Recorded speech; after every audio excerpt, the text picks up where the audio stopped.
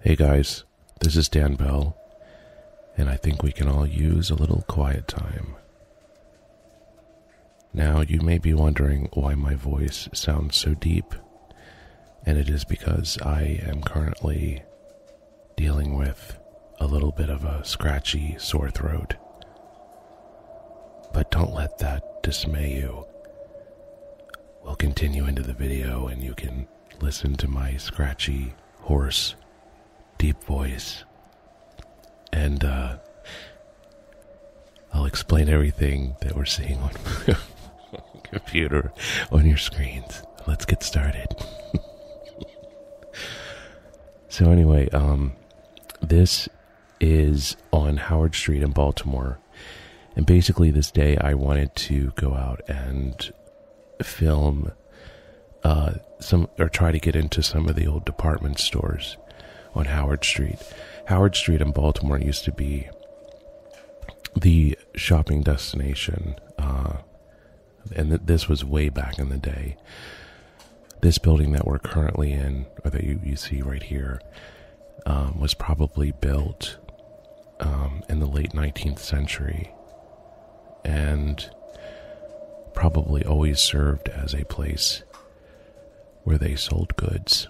And you can see that's an elevator shaft right there. This particular building had 4 floors, but I do not know the history or anything else about this building besides the fact that it was in a very busy strip of Howard Street. A busy strip for back in the day when it was a shopping district. And you can see, look at the roof. How'd you like to walk across that? Be a little scary. I was curious when we drove by here. Actually, I've always tried to get in this building, but there was never a way in. And when we drove by here this time, the side door that had been boarded up, the door had been removed, or the board had been removed. So we went ahead inside, and we see all this, that all the floors were removed. And I was very curious as to why that was. I don't understand. I don't, it doesn't look like it collapsed. It looks like things were actually taken out, material like wood, like the floors and stuff. So who knows what happened here, but the floor, if we weren't on these boards, we would definitely fall down into the basement. And here is the rear of another old department store building on Howard Street. And this one has collapsed. And you can see right here this washing machine. So this could have been an area in the back of the store where maybe they laundered clothing, or they had a dry cleaner. And this one right here we're actually going to go into. And the rear of this building is actually in better condition than the front part of the building, or the part that would face Howard Street. And we're going to go and look at that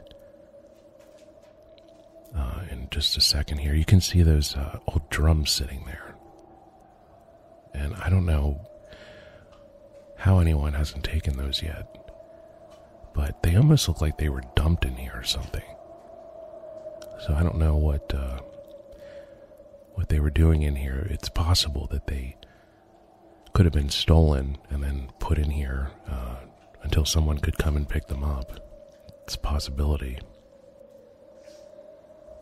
The floors in here were excuse me. The floors in here were a little iffy, and so we were being careful.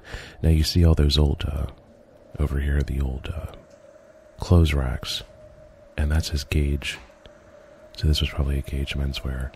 And that is that right there, that awning, is a very old retail, way back in the day, retail fixture.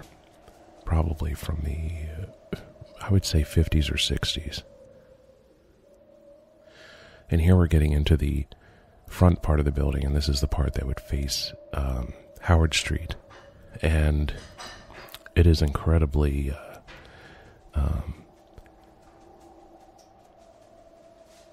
decayed is the word I'm looking for. It looks like they had 3 levels in here. And again, it looks like there was a collapse. But then, oh, look at those tin ceilings. Aren't those incredible? That gives the age of the building. It helps age it, or helps give you a time period of when it was built. Most of these buildings were done, in the late 19th century. Some in the very early 20th century. But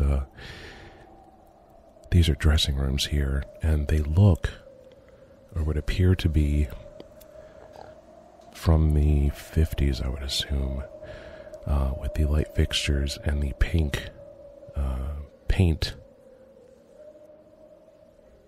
So I think that this space here probably served several different lives, or purposes, I should say, and probably as would be figured, because of the size of these buildings, as time went on and there were less shoppers, they would close the upper floors and they would just abandon them, and then they would put everything on the first floor, and it would help save with energy costs. So instead of heating the whole building, they would just have to heat the first floor. But that was when Howard Street was beginning to be whittled down to nothing, and very unfortunate. And here we have an old lighting fixture.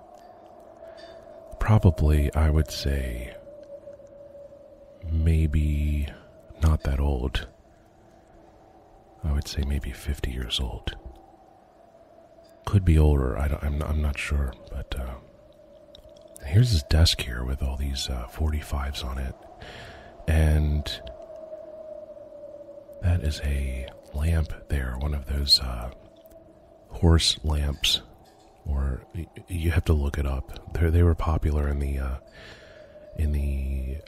50s and 60s. Now here is an alleyway that we found. This is behind the China Doll restaurant on Park Avenue in Baltimore, the abandoned China Doll restaurant. And someone had pried the board off this alleyway, and we decided to go back and check it out.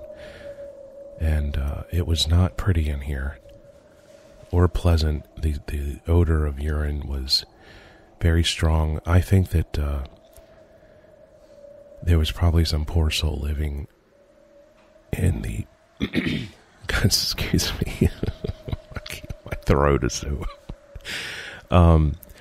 There's probably some poor soul living up those... up that fire escape there in one of the in that building in the front. There was probably apartments up there at one time, and somebody has gone up there to set up house, obviously with all the garbage. But we were not about to go up there and disturb anyone, so. But there was an open door up there, and there was some chairs and jugs of look like jugs of water. So obviously there's somebody living there. This would be very creepy at night. I was just thinking about that, how creepy this would be at night, but I'm not going back at night. But as far as Howard Street, there's still a lot of buildings down there that are abandoned, but they're kept up.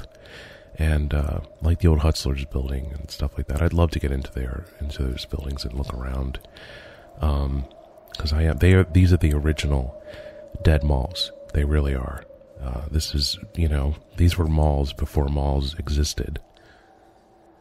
So it's interesting to be able to go in and look at what once was. But I am just fascinated with Howard Street in Baltimore. It's so much awesome history and theaters, and it's just amazing if you go read about it. Anyway, that is the end of this video. I hope you enjoyed it. Thanks a lot, guys.